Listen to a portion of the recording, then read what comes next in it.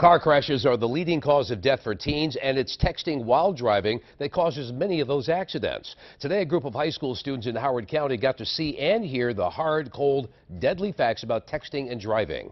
11 News reporter Rob Roblin has details.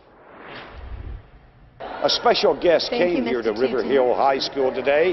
Matt Wieters told the students here, don't text and drive.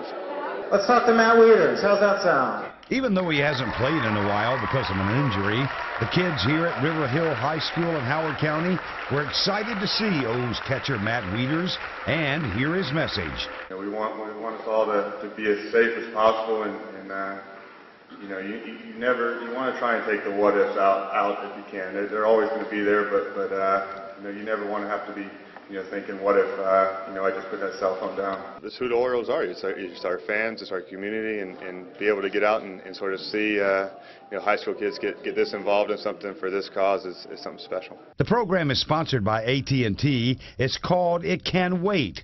Matt signed some autographs. He answered some questions. Has there been a quote or motto that you followed to get to where you are?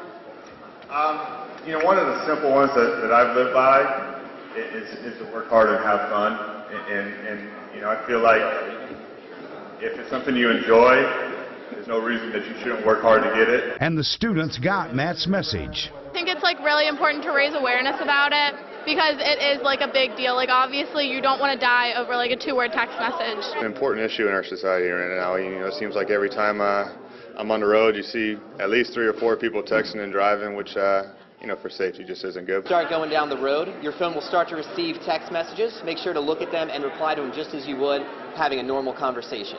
Outside the cafeteria, a simulator gave students a hands-on look at how texting and driving is so dangerous. Oh no, I got pulled over. What? You're learning the hard way, right? Yeah, I'm learning the hard way. I just crashed. It just made me get pulled over. Don't want that to happen. At River Hill High School, Rob Roblin, WBAL-TV 11 News.